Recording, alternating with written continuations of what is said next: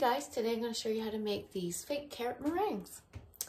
You guys seem to really like these. I was quite impressed. So I thought I'd whip up this video before the weekend, and I made it super easy and super quick as well to make these. I made a little one here. I made all kinds of different sizes.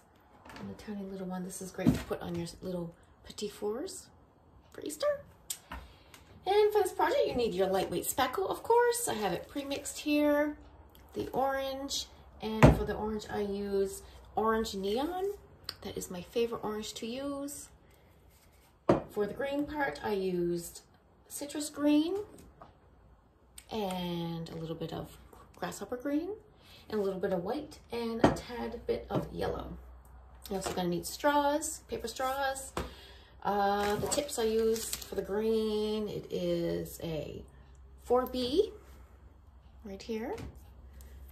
And for the carrot part, I used 2A right here. So we'll get started. You need your wax paper and cardboard, and let's do it this way. We'll do the top part like so. Right here, we're going to do 3 parts to it. I got inspired by Pinterest. I saw real ones on there, and I thought they were really cute. So I thought I would try it. And then we're going to put a little bit of little dab here so that our stick can stick on. I forgot to put my mic on, but hopefully you can still hear me.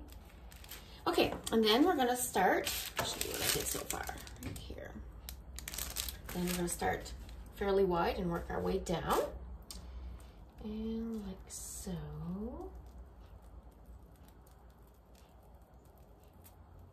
There.